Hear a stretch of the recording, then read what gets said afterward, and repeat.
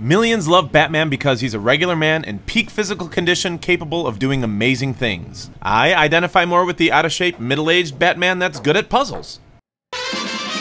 This car is arguably the most famous Hollywood car across many generations. The 1966 Batmobile from...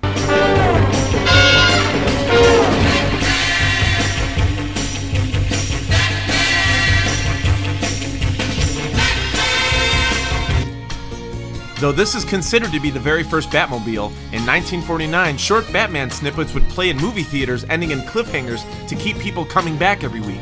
The car Batman drove on screen was a regular 1939 Cadillac.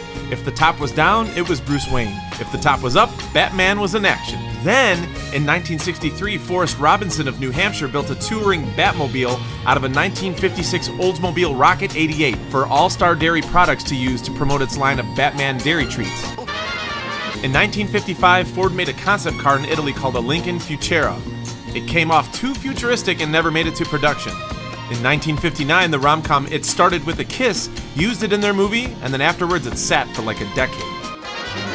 In 1966, the Batman show producers came to George Barris and gave him 3 weeks to build a Batmobile for them. Barris bought that Futura from Ford for $1. 3 weeks and about $15,000 later, the Batmobile was born. But test shots looked kind of bland, so they painted it a shiny black to pop more on screen.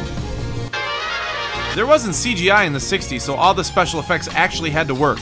The Rocket was a propane burner. The parachutes were real, and the oil sprayers were made from lawn sprinklers. Barris got creative with the base of the Batphone. It's actually just a painted toilet plunger.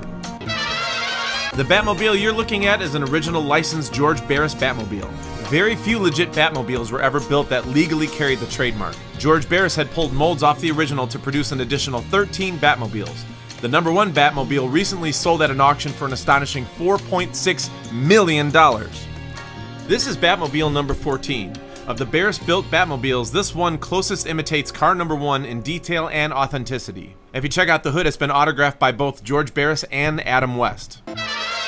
Thank you for watching, and if you want to see another movie car, tune in tomorrow, same bat time, same bat channel. One day, Bruce Wayne learned that his great-great-great-great-great-great-great-grandmother encountered a vigilante who called himself the Man of Bats. It was his Nana's